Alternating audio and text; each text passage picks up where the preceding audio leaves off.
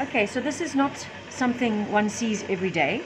This is an inquisitive, happy, very, very energetic Labrador, and he went looking around in the garage, so this is also a reason to make sure you keep your fishing tackle and your hooks in a safe place.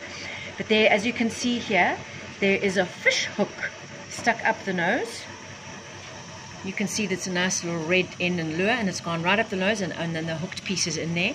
So this little doggy is sleeping, it's sedated, and we're just going to take it out. Just grasp the end, wiggle it a little bit, and yay, there it comes.